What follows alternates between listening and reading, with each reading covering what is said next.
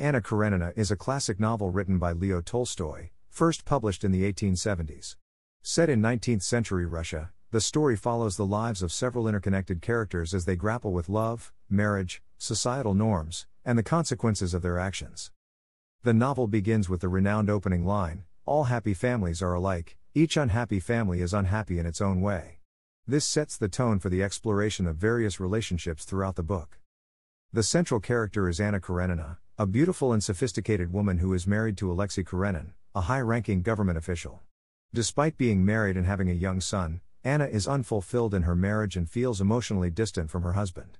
She embarks on an affair with Count Alexei Vronsky, a dashing and charming officer in the Russian cavalry.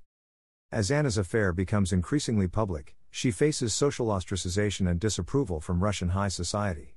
Her brother, Prince Stepan Oblonsky, also known as Steva, is a womanizer who had previously cheated on his wife, Dolly. Steva's infidelity mirrors Anna's situation and adds to the novel's exploration of marital and extramarital relationships. On the other hand, there is Konstantin Levin, a wealthy and principled landowner, who is struggling with personal issues and his love for Kitty Sherbatska. Kitty, however, is initially infatuated with Vronsky but is eventually rejected by him when he falls for Anna. This rejection leads Kitty to turn to Levin, and the two eventually marry, finding genuine happiness in their simple life together in the countryside.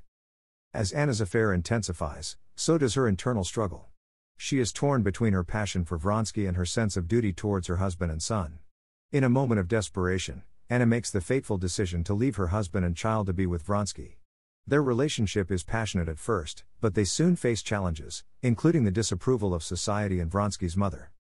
Meanwhile, Levin and Kitty experience the ups and downs of married life, including Kitty's difficult childbirth and Levin's ongoing search for meaning and purpose in life.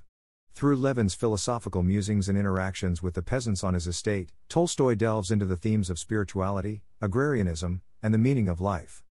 As the story progresses, Anna's mental and emotional state deteriorates, partly due to the societal pressure she faces. She becomes consumed by jealousy and paranoia, fearing Vronsky's potential infidelity. Her emotional instability leads to a tragic event when, in a fit of despair and jealousy, she throws herself under a train and dies. The novel concludes with contrasting scenes of happiness and hope as Levin finally finds inner peace and reconciles with the complexities of life. He discovers the importance of faith, family, and his connection to the land.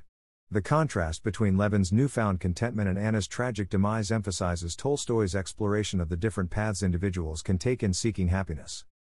In summary, Anna Karenina is a sweeping novel that delves into the intricacies of human relationships, the constraints of societal norms, and the profound impact of personal choices.